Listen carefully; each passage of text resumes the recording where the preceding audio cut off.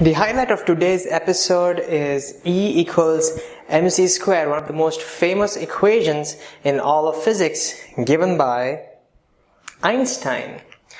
But what does the equation mean? We usually call this equation as the mass-energy equivalence. Now, there is an amazing amazing misconception about this particular equation, and that is that mass and energy can be converted into each other. Well, that is a wrong statement. They cannot be converted into each other or whatever. So today I'm going to explain to you what the equation is really telling us. In the original 1905 paper given by Einstein, he derived this expression using his famous theory of relativity. And the expression that he gave, he wrote the same thing in a little different format. He wrote it as m equals E divided by c squared. And the reason he wrote it that way is because he's trying to teach us something about mass. We already saw in the previous episode something's horribly wrong with the way we think about masses because they did not add up at the nuclear level. So Einstein is trying to teach us something about mass. If I ask you what is mass, what would you say? Well, we would usually say our high school definition would be the mass is an indicator of the amount of stuff present inside an object. Amount of particles present inside an object. More the mass for a given object, more stuff must be present inside it. Well, Einstein is telling us that's no longer going to work. We have to redefine what mass means. The best definitions of mass could be something that can be experimentally observed. A, you can think of how much inertia mass is how much inertia it produces. Inertia is the ability to resist acceleration. So that's one. Or another thing about mass is how much gravity it produces or how much weight it feels in a gravitational field. Those are the good enough definitions of masses, but not the amount of stuff. Alright, okay. So to understand this equation, let's take an example. Let's say we consider 2 cups of coffee. Okay, this is cup 1, this is coffee 1, and this is coffee 2. And let's imagine that these 2 coffees were like clones of each other. Identical number of particles exist. The number of coffee particles and the number of particles, everything is identical. And we have put a lid on that. So we have sealed it off to make sure atoms don't evaporate away. Okay, the difference between these 2 cups of coffee is that one is hot and one is cold. So this guy is hot and this guy is cold. If we use our previous definition of mass, high school definition, that mass is the amount of stuff present inside a body, then according to that definition, both these bodies should have precisely the same mass because they have the same number of particles and all the particles are identical. But according to Einstein, that's not true. The equation is telling us that the coffee which is hot has more mass compared to the coffee which is cold. So the hot coffee, mass of the hot coffee is slightly more than the mass of the cold coffee. That's example number 1 for us. Let me take a second example.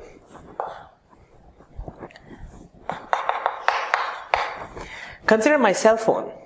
I charge up my cell phone overnight. So early morning when I wake up, my phone has 100% battery. So here is my cell phone with 100% battery. And that's the battery indicator, suppose. Okay? But throughout, so that is situation 1. So I'm just going to call it S1. But then throughout the day, I use my phone to chat with people, use the internet, and then talk to people over there. So because of that, it's radiating away energy in the form of heat, sound, light, etc. And so eventually, the chemical energy inside the battery of my phone decreases, and towards the night, the battery is almost gone, so it's dead. Again, notice, when you look at these 2 situations, my phone is the same, the battery is the same, the number of particles in my phone is the same because the only thing that goes out of my phone is the energy. So the number of stuff is the same. Yet Einstein is saying that the mass of this phone in the morning is actually greater than the mass of the phone in the night. In other words, as in when we are speaking right now, even as we speak, the mass of my phone is strictly speaking decreasing because it's radiating energy in the form of light and other forms. Okay? So, these two examples clearly go against our intuition. We usually don't think that the mass of the hot coffee and cold coffee, we don't think the mass would change depending upon whether it's hot or cold. We wouldn't think the mass of a phone would change depending upon whether it's fully charged or it's uncharged. So what's going on over here? Well, we'll go back to this equation now. The equation is telling us something very deep about mass. It doesn't tell that energy and mass can be converted into each other. Instead, what it's saying is that energy has mass. That's what the equation says. So let me write that down. The equation says energy has mass. I think that's the best way to interpret this equation. Once you accept this idea that energy itself has mass, which kind of energy? Any kind of energy. Kinetic energy, energy due to motion, potential energy due to configuration, thermal energy, heat energy, any kind of radiation that you have trapped inside an object, that energy contributes to the mass of the overall object. And now it's very easy to understand these two examples. Think about this hot coffee. Although the number of particles are identical, this coffee has more thermal energy. And that extra energy manifests itself as the part of my coffee's mass. It's the extra mass that makes the mass of my hot coffee more than the mass of my cold coffee. And the same thing is going on over here. In the morning, the battery of my phone has more chemical energy. And throughout the day, the energy is going out. And as the energy is going out, we are not weighing that energy anymore. And therefore, according to Einstein, what's happening is that the mass of my phone is decreasing. So you understand what Einstein is saying? That energy itself can be weighed. It has mass. So mass doesn't have to come from matter. You don't really need stuff in order to have kilograms. You can just have it from energy. And it's the same mass that gives us inertia or that makes gravity. So strictly speaking, a hot coffee has more inertia, has more resistance to acceleration compared to a cold coffee, and the same case over here. So the question is, why don't we notice this discrepancy? Why don't we notice this changes in the mass that happens when we add energy or we remove energy from the system? Why don't we see that? Because we are continuously doing that. Well, the reason is c square. Well, in our day-to-day life, the energy that we are dealing with is so incredibly tiny. Let's take an example. When you heat up the coffee, how much energy are you putting in? Well, that depends upon the specific heat of water and to what temperature you are rising it to. But let's take an order of magnitude calculation.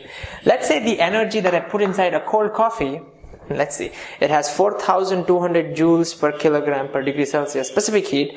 And let's say I increase the temperature all the way to 100 degrees Celsius. And let's say I take 100 kilograms of coffee. In all these cases, we'll be dealing with what? I have taken some insane example. 100 kilograms of coffee. Let's assume 4,000 to be the specific heat of water. And let's say we are increasing its temperature by 100. So this is the specific heat equation I'm using. Let's look at the energy that we're dealing with in this insane case. It's 4 times 10 to the power 1, 2, 3, 4, 5, 6, 7. Okay? I'm pretty sure on any day we are not going to exceed that amount of energy put into our coffee. Okay?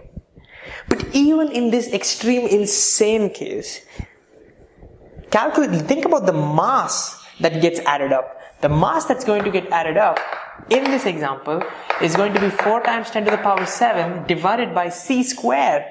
C is 3 and 10 to the power 8. When you square it, you get 10 to the power 16, but there is a 9, so roughly 17. So the mass that we are adding is of the order of 10 to the power minus 10 kilograms.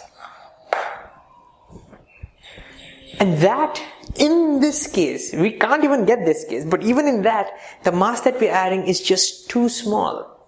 It's of the order of a fraction of a nanogram. Not nanogram, less than that, whatever. It's a fraction of that. And that is amazing when you think about it. That mass is so tiny that we will never ever notice that discrepancy. But it's there. Okay? And that's why in general, the mass doesn't get added up. Mass of an object is not in general equal to the sum of the masses of the constituent particles. You also have to add or subtract the mass contribution due to energy itself. That's what this is telling us.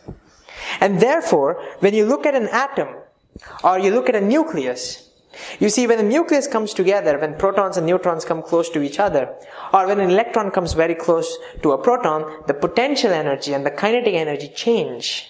And these changes in the energy eventually makes its way into the changes in the mass of the composite system.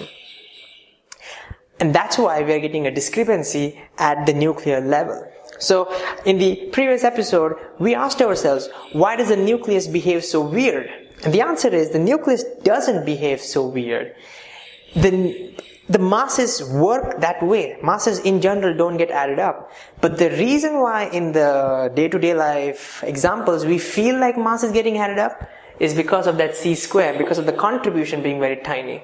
But at the nuclear level, the mass itself is so tiny that the tiny contribution now matters. And that's why at the nuclear level the discrepancy was seen and not at our day-to-day life level.